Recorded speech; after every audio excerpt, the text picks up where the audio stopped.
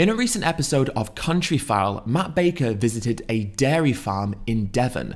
At the farm, he discusses with the farmer the separation of the newborn dairy calves, and Countryfile fans were so upset they took to the internet to voice their complaints. Now, it seems like there's a little bit of a shift happening in some areas of the farming world. Normally, we don't hear too much about the separation of newborn dairy calves, but what's interesting about this Countryfile episode is how they were quite upfront about it, but they tried to place a positive spin on what they are doing. So instead of just glossing over the fact that they do separate newborn calves from their mothers, this farm seemed to have taken the approach of appearing transparent. It's like they want to appear transparent to try and build up the trust of the consumer. But the problem is they're appearing transparent about something that is so obviously awful. So now what they have to do is try and put a positive spin on what it is that they're doing. Hey everyone, sorry to interrupt for just a moment, but I want to tell you all about Brilliant, because Brilliant is a fun, visual, and stimulating way to learn all about science, technology, engineering, and mathematics. It's focused on interactive learning to make it as effective as possible, and it also gives you the flexibility to learn at your own pace so you can learn on the go as well. Brilliant is also designed for everyone as well, which means it's great if you are a beginner, but it's also great if you're looking for more advanced courses for professionals as well. This means that Brilliant is great if you're looking to learn something for the first time, but also if you're looking to build on the foundations that you already have. Their courses are also designed by professionals and teachers from places like MIT and Caltech. So if Brilliant sounds like something that you would be interested in, then you can sign up for free right now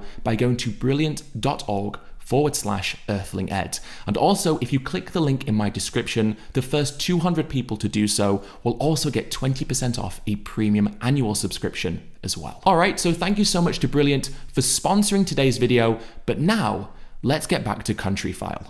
Now, what's really interesting about people's outrage to this particular segment is the farm in question don't use solitary confinement calf hutches. Instead, they use these group housing systems. Now, these solitary hutches are actually the industry standard, including in the UK, where calves for the first 8 weeks of their life legally can be kept in these solitary confinement pens. And yet, even though the program is showcasing the best of the best, this is literally the best that you can get when it comes to dairy farming, it was still bad enough to draw condemnation and criticism from viewers of the program. And doesn't that just show you how uneducated we are about what happens to animals? The fact that we don't even know what is standard practice in these industries, and even when we're shown a situation which is literally the best of the best, we still look at that and go, that's really awful. But anyway, let's take a look at the segment and see what the farmers have to say about the separations. Ideally, we take them off as soon as possible. We let the mother cow lick the calf because it's really important to release the pheromones in the cow's brain. Right. It helps with pain relief. But after that, we take the calf away to make sure it's had its colostrum that it really needs. And that term colostrum then, that really special milk with all of their antibodies and what have you in, I mean, that's really key to get into them. How do you give them that kind of immunity? With a cow, there's no immunity passed through the placenta, so it's 100% dependent on the colostrum. Yeah. But with dairy cows, they produce so much milk that the colostrum gets diluted away within a matter of hours. So we take the calf away, put it somewhere nice and clean and cosy, and then milk the cow, and then feed the calf the colostrum. How long do they stay in this barn, Alice?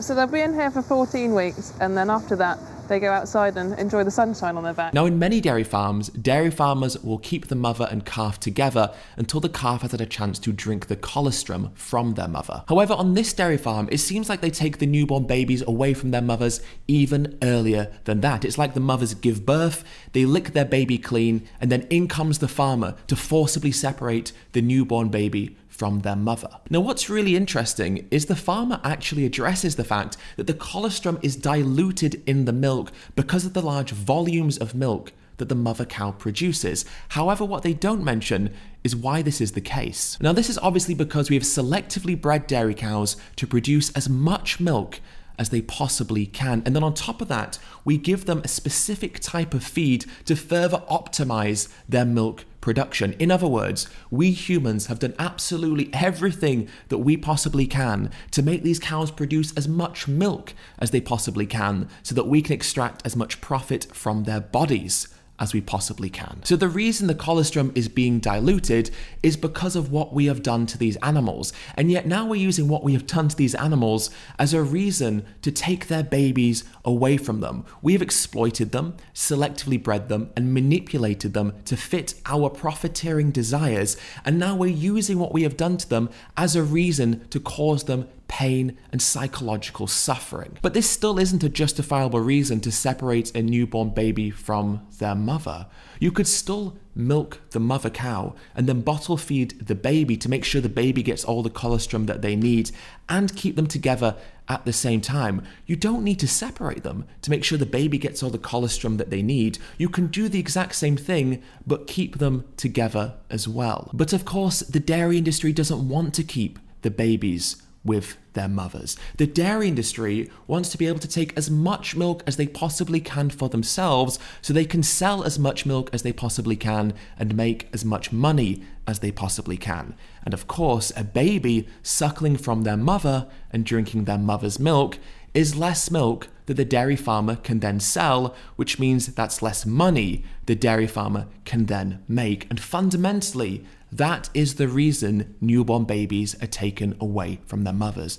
Dairy farmers will tell you all sorts of things. A few more we'll address in just a moment. They'll tell you all of the reasons why it's justified. But fundamentally, what it always boils down to is farmers want to take as much milk as they possibly can, and a baby suckling from their mother stops them from being able to do that. Now, one thing that's always interesting to do with dairy farmers is take what they say, the excuses they use, and the justifications they use to explain why they take babies away from their mothers, and then compare what happens in the dairy industry to what happens in the beef industry. Case in point, newborn calves aren't separated from their mothers in the beef industry. Why not? Well, firstly, because there isn't the excuse of diluted colostrum in the beef industry, because we've not selectively bred beef cows to produce excessive amounts of milk.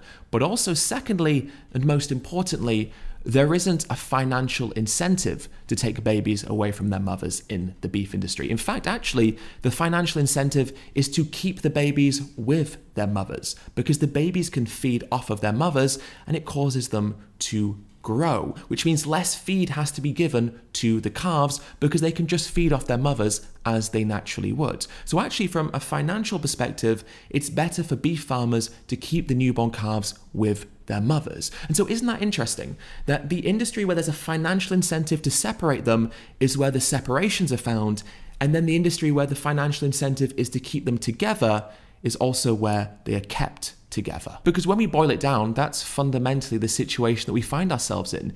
The industry where there is a profiteering motivation behind these separations is the industry where these separations take place. Now, isn't that just so convenient? But don't worry, because actually the forced separations are in the best interests of the newborn baby. You see, once the newborn baby has been forcibly taken from their mother, the farmer can now properly look after the newborn baby because they can make sure they're fed so they don't die from malnourishment and starvation, and make sure they're protected from diseases and illnesses.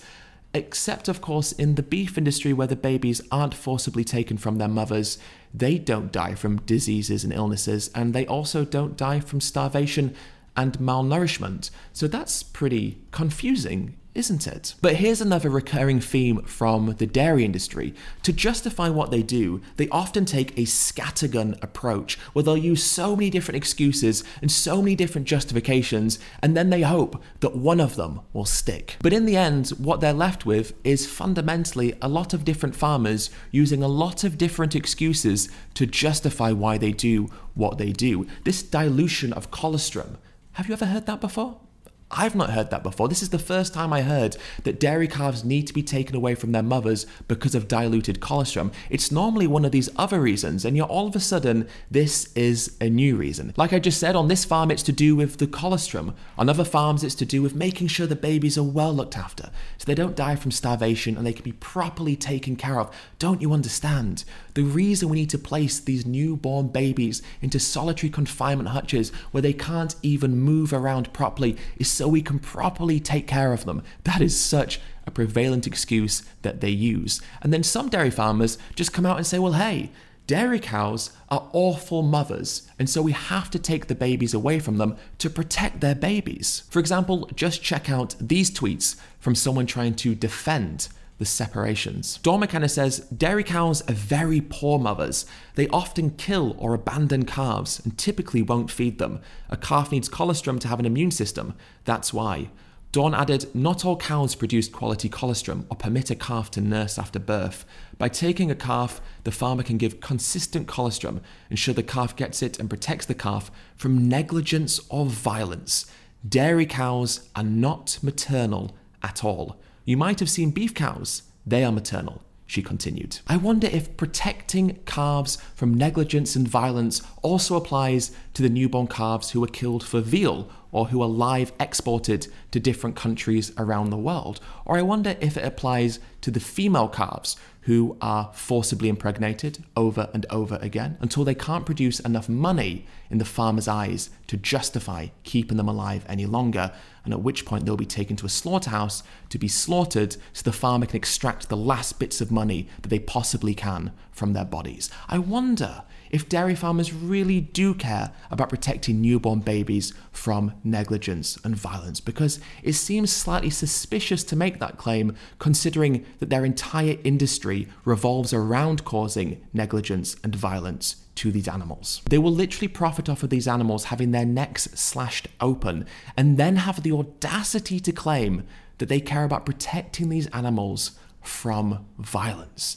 What an utter joke. Every time I read this, I'm always reminded of that time a dairy farmer who was being interviewed broke down when he was talking about the separation of the newborn calves from their mothers. It's part of the job, and you need to take the calf away because you need the milk. The calf, at that point, of course, knows no better other than its instinct tells them something is a bit funny, a bit odd. The mother, well, it varied. Sometimes they just walked over to the silage feed signs and started eating, and you thought they haven't even noticed. And then there's others that would bawl for days. So, really? Yeah. Oh yeah. And that was probably the distressing side of it. That affected you. It affects you now talking about it.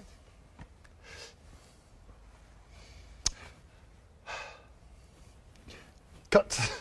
And again, isn't it just so convenient that the cows who we raise for their flesh, well, they're these wonderful mothers who really take care of their babies, so there's no reason for us humans to intervene. But these dairy cows, the ones we raise for their milk, well, they're negligent and violent mothers. I mean, goodness knows how these animals manage to survive for millennia without us humans separating the babies from their mothers. How did they possibly manage it? Now, the only way it would even be remotely possible for dairy cows to be these ubiquitously violent and negligent mothers is if we had selectively bred them in such a way as to purposefully give them these characteristics and traits. Yet this is obviously not the case. Dairy farmers don't claim this to be the case, and we need only look at examples such as the dairy farmer who broke down when talking about these separations to see how it's just obviously not the case. And just imagine what the response would be if dairy farmers said, well, actually, we've been selectively breeding dairy cows to make them violent and negligent mothers. I mean, how sick and disturbing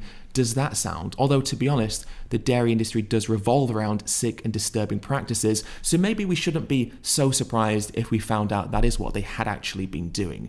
But the truth is, of course, that's not what they've been doing. The reason they take the babies from their mothers is because of money. At the Surge Sanctuary, we have 2 rescued dairy cows called Moksha and Ella, and we also have 2 rescued calves from the dairy industry called Paul and Rue. Now, Paul and Rue were only weeks old when we rescued them, whereas Moksha and Ella were many years old by this point. And since the animals have been together, they've shown nothing but friendship and unity with one another. At no point have these violent and aggressive and negligent dairy cows at any point done anything to harm anyone, cow, human, or any other animal. So obviously it's great that viewers are upset about the separations of babies from their mothers, especially as they're upset about a farm which is actually much better than the average dairy farm. What they do in this farm is not the standard industry practice, and yet it's still so bad that viewers are upset with what is taking place. But it's also important to recognize that these separations are only one aspect of the problem. The dairy industry as a system, as an industry, is inherently immoral, and the separations are just one aspect of that. So we should be upset about what happens in the dairy industry, and then of course we should choose to no longer participate in it as well. Just stop buying dairy products. But we also need to recognize that dairy farmers will lie through their teeth to try and manipulate us into turning a blind eye to what they do. And what they do is morally abhorrent. But the reason they do what they do is because we as consumers demand through our purchases that they do what they do. But we can stop it at any moment by simply no longer purchasing these products. Simply put, it's not good enough to just be upset about what happens. It's not good enough to just tweet about what happens. What we have to do is stop paying for what happens. All right, guys, thank you so much for watching this video. I really do appreciate it. As always, let me know down below in the comments what you thought of the segment in question. Have you heard this dilution of colostrum argument before? And what is the most ridiculous argument that you've ever heard a dairy farmer use to justify separating newborn babies from their mothers? All right, guys, thank you so much for watching, and I will see you all in the next video.